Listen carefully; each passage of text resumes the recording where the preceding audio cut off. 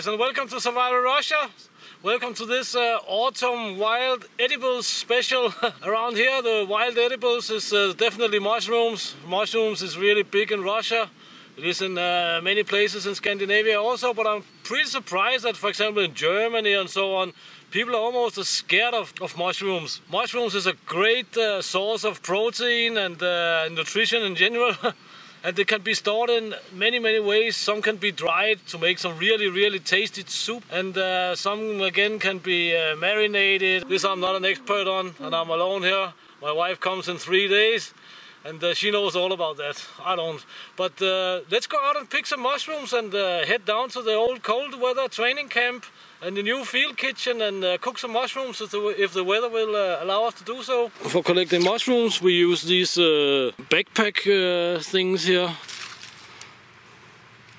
Just a regular basket, but these are quite useful, and we're not gonna fill this completely today, not at all, because as I say, I don't have the means at the moment, or the time for that matter, to start and conserve a whole basket full of mushrooms. What I want to show you is some mushrooms that can be found all over the northern hemisphere, as long as you have fields and birch and so on. We have the troll with us today also.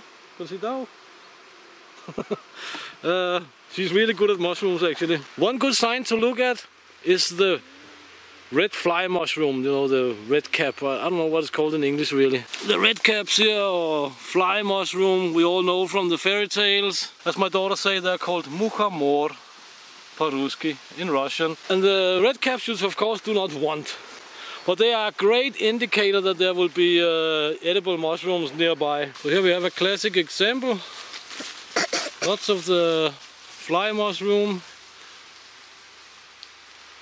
And then we have a good one over there. Oh, classic, good one. Awesome. Down here we have another one.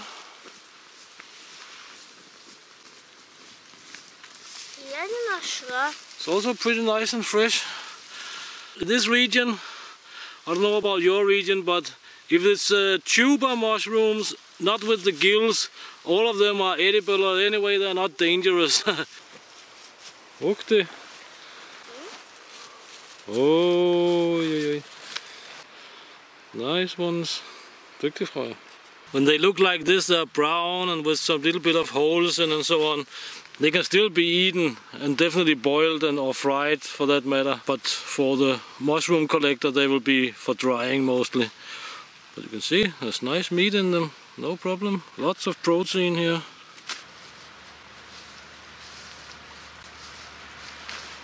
It's awesome to have such a small sized person with you to go in under the bushes. Well, that's kind of what we got for less than an hour of picking mushrooms. Pretty alright, different sizes, different kinds. Let's try and clean them up and cook them if the weather allows.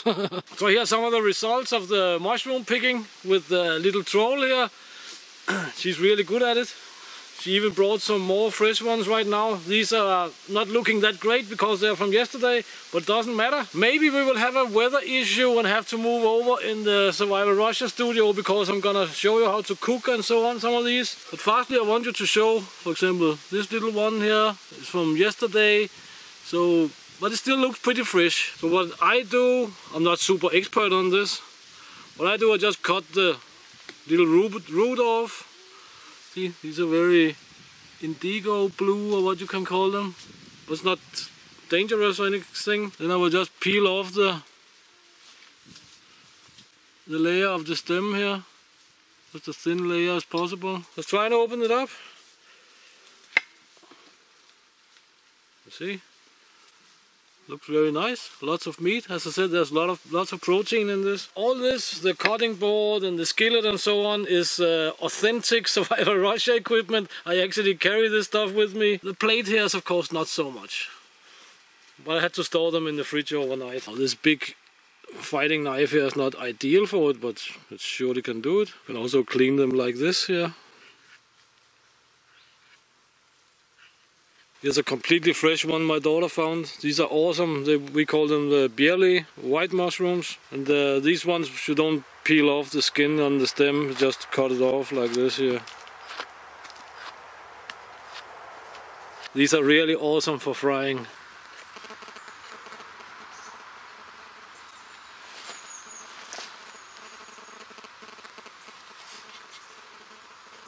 I'm not sure if it goes on cam, but right behind me we most likely have a rain system coming in once again. It's really irritating.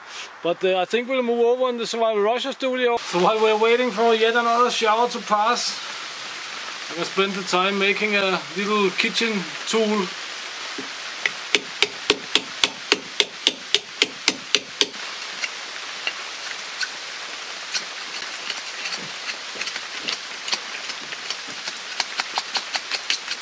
So while we sit here and wait for the shower to pass, it should be done in a few minutes, hopefully. Why not say a few words about the wild edibles and all this stuff and mushrooms and so on. Knowing wild edibles is really useful because it can help you to stretch the supplies you already have, because in my opinion it's very important always to carry supplies in the wilderness, food supplies that is. And knowing the mushrooms at this time of year here will definitely help me to stretch my buckwheat and so on for a long while, so to speak. It would make it last a much longer. Also the mushrooms are really great because, I mean, they don't have this bland mushroom taste, these wild mushrooms here, like the champignon or what you call it. They are really tasty. Some of them are better for frying. Some of them are better for conservation and different marinades and so on. I'm not an expert on that, that's my wife. But I can do a video on it if interested, because if you're a homesteader or just live in an area like this with lots of birch and spruce especially, there are some really tasty ones. Rishiki we call them, I don't know what they're called in English. But they are really tasty. When you take them out of the marinade, you mix them with sour cream and onion. Whoa, that is so tasty, you wouldn't believe it. But knowing your wild edibles is definitely useful and should definitely be studied, because, as I say, it would help your already existing supplies to last for quite a while.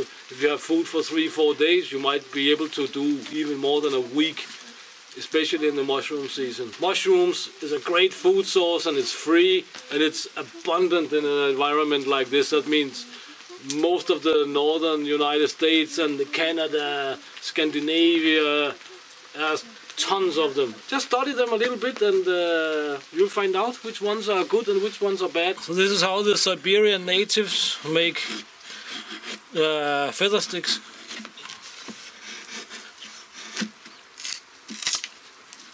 The idea is that here you have some feathers that the fire will grab onto, and here you have a little bit more material that eventually will combust as well. It's a great way to start a fire.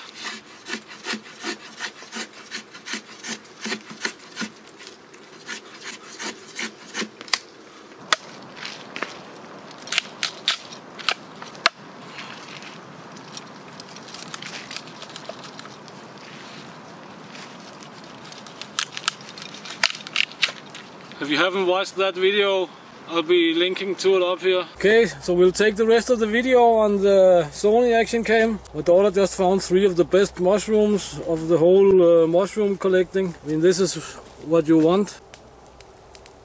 When they are nice and white in here, young mushrooms, because then they have no worms or anything in them yet. Let's cook up some mushrooms. I brought an onion with me, because when I camp in the warm season, I often bring like onions and potatoes and so on.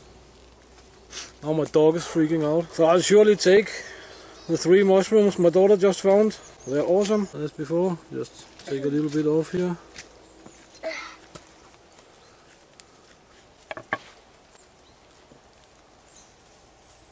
That is awesome.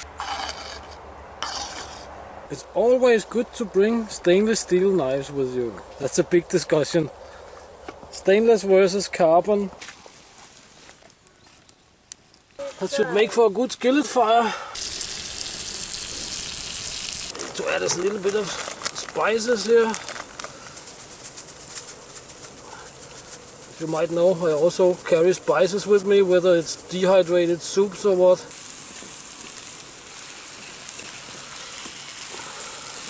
When I'm done with this, I can split wood with it as well. Not the most aesthetic kitchen tool of all time, but it works. So mushrooms and onions are done. I made myself a little funky spoon of birch bark, because I don't have a spoon with me.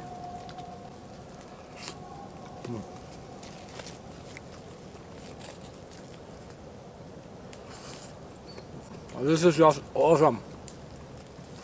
Super awesome. I'm not gonna lie, I'm gonna take this home with me and eat for dinner tonight. And to this, you could add your buckwheat, your rice, your pasta, whatever, and make it last a lot longer. Maybe it's not gonna last until dinner. Okay guys, from the field kitchen here, we'll just thank the new donors.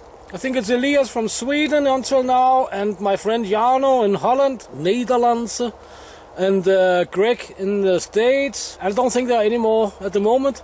Also, please check the links in the description to the vehicle project, to Patreon, PayPal, Facebook, and all that funky stuff. And share and like. And until next time, get out and train and get it done. And see you next time right here in Russia. Thank you guys.